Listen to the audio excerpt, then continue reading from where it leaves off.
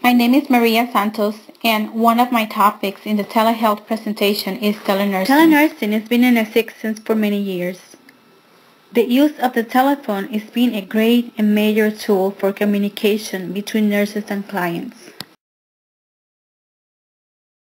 As new technology became available, nurses currently use telephones, faxes, computers, smartphones, iPads, voice and video interactive teleconference systems, and internet in the practice of nursing.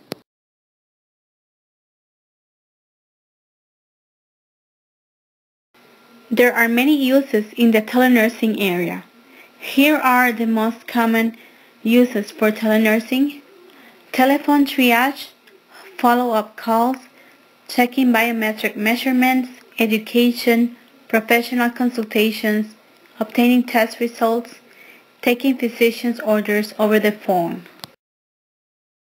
One of the benefits of telenursing is that home health nurses can see more patients per day through electronic house calls than what they will see via on-site visits.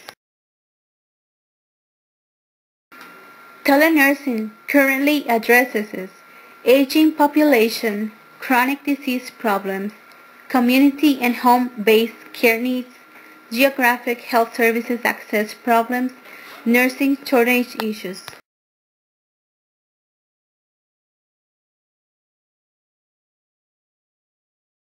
There are many instances of telenursing.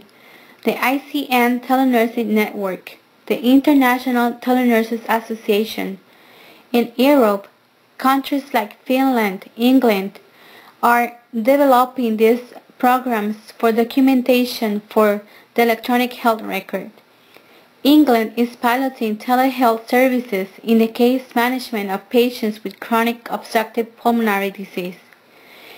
Europe seeks to standardize the nursing communication as means to enable communication internationally.